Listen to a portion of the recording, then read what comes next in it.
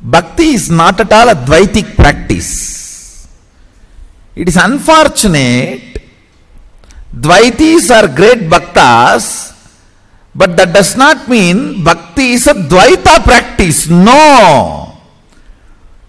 Bhakti is the most powerful grounding practice to be in oneness.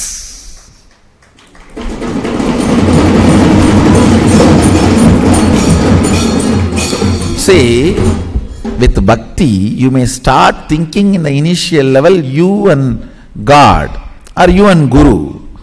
By and by, you become so intimate that distance starts collapsing.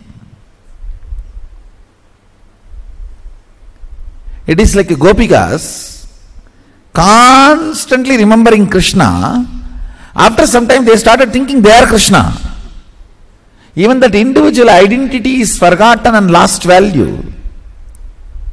So understand, Bhakti, living with Atmamurti, is one of the most powerful practice to ground yourself in oneness and the will persistence.